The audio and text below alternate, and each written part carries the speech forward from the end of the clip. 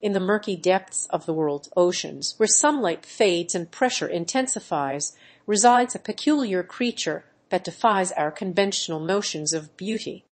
Its appearance is so bizarre and otherworldly that it has earned the dubious distinction of being the ugliest fish in the world. Meet the blobfish Psychrolutes marcidus, a gelatinous enigma that embodies the wonders and mysteries hidden within our planet's vast abyss. The blobfish's habitat lies in the deep sea, where it floats effortlessly amidst the cool, dark waters. Found in the depths off the coasts of Australia and New Zealand, this fish has adapted to withstand the immense pressure that would crush most other creatures. Its body, lacking a swim bladder, is composed of a jelly-like substance with a density slightly less than that of water. This buoyancy allows the blobfish to glide through the depths with minimal effort.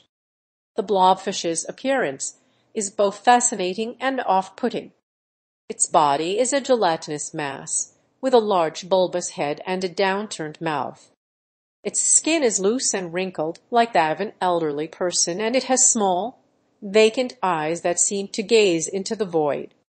The overall effect is one of utter fondness, as if the fish has accepted its fate as the ugliest creature in existence. Despite its peculiar appearance, the blobfish is an important part of the deep-sea ecosystem. It feeds on small invertebrates and scavenges for dead matter, playing a role in nutrient cycling.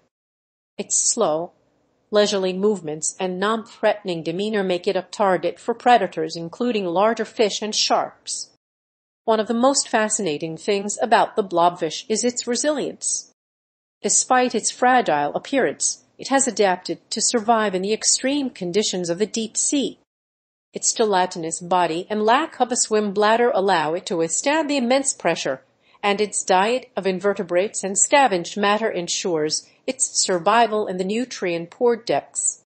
While the blobfish may not be considered aesthetically pleasing by human standards, its existence serves as a testament to the incredible diversity and resilience of life on our planet. It reminds us that beauty is a subjective concept, and that even the most unattractive creatures have a place in the intricate tapestry of life.